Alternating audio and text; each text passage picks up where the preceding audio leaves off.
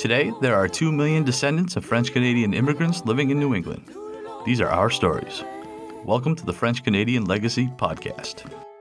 Venez tous jeunes filles et garçons, je vais vous raconter l'histoire de notre immigration ici au USA, de grands aventuriers de pays étrangers.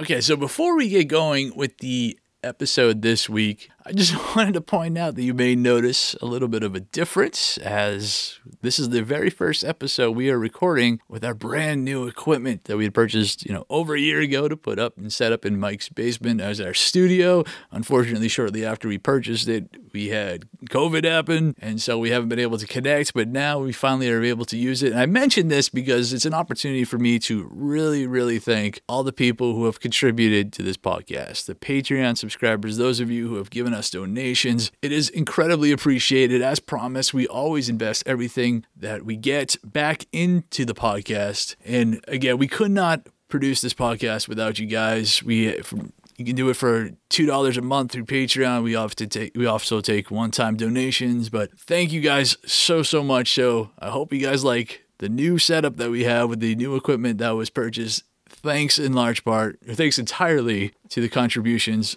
from these listeners. I really appreciate it. Those of you who are interested, you could actually go to patreon.com/FCL podcast. Again, it's like $2 a month, and it really does. It has added up for us. It makes a huge difference. Before we had this, Mike and I paid for everything out of pocket. This just gives us so much more opportunity. So again, we really appreciate everybody that's been able to contribute. We think it's just tremendous. We cannot thank you guys nearly enough for all of that. Now, next week's episode, we are going to talk about a topic that we have alluded to a few times here on the podcast, and that is the YouTube show Franco Foods, a show put on by the people at the Franco American Center here in New Hampshire. And we have the mother-son team behind that amazing YouTube show, Natalie and Oscar Herty. So you get to hear all about the production, how that got started, what it looks like, what you would find if you went and checked out that YouTube show. So it's a really cool episode. Again, next week, Natalie and Oscar Herty of the Franco Foods YouTube show. All right, so before we let you go, we always throw in bonus material sometime. Oscar, I'll give you a chance. Plug. What are some of the other projects you do? I'm working with an artist called Desolate. Working on some music videos for him and just different video projects on that.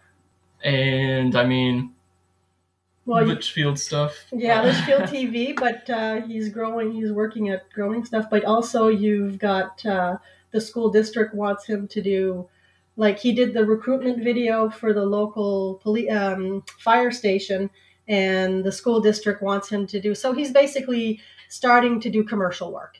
Okay, cool. So, he's working on a short slasher film and working on a couple of scripts. So he's a busy boy. Yeah. But is there any place we can send people if they want to check out some of the stuff you've done? Do you have like a web page or anything that we can help hype? We do, but you can check it out. It's called, you can decide if it's something you want to point people to or not. Is it Willowfield? I can send it to you, but it's Willowfield Productions.com if memory serves. And but there isn't that much there.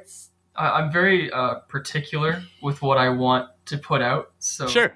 It's pretty barren at the moment, but I think Desolate stuff is on there.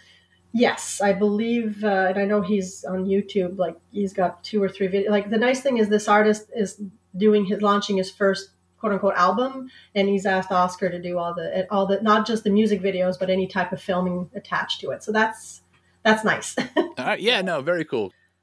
Now our fathers look at us and sigh with despair, to think that everything they love we simply do not share. But the spirit never dies, our culture will survive.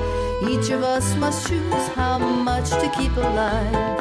Each of us must choose how much to keep alive. Special thanks to Josie Vachon for providing the music. You can find more about her at josievachon.com. This podcast was produced and edited by Mike Campbell.